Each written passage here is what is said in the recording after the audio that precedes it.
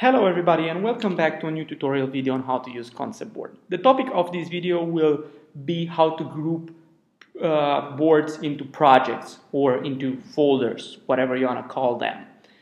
This is really useful when you are dealing with several projects or you are managing several projects and each individual project has a variety of boards. So in order for you to better manage that, to better keep track of what's happening, you can just group projects into different groups or into different folders. So this is how it's done. After you log in with your Conceptboard account, you end up on the dashboard. From here, go to Show All Boards. Here you see all the boards that have been shared with you, all the boards that you have created. Click Create a New Project. Rename the project. I'll just rename this as Devel from development.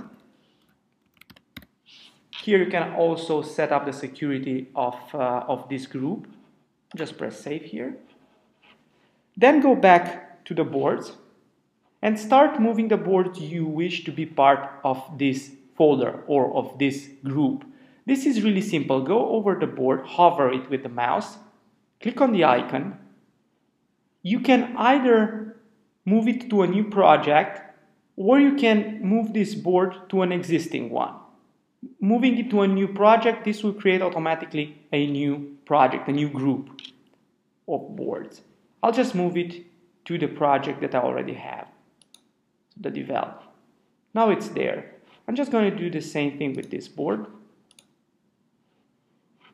and also with this board. Let's now go over the project. Click here. Here you see all the boards that I have recently moved inside. Also, what is really interesting and worth noting is that from here you can add different participants to this specific project.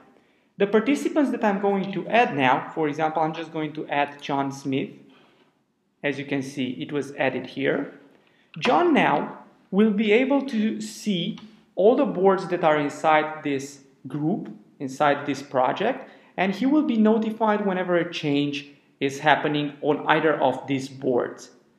If one of my colleagues is part of a board, so I've shared that board with him or with her, but she's not part of this project, she's not here like John is, she will not be able or he will not be able to see all the other boards that are in this project.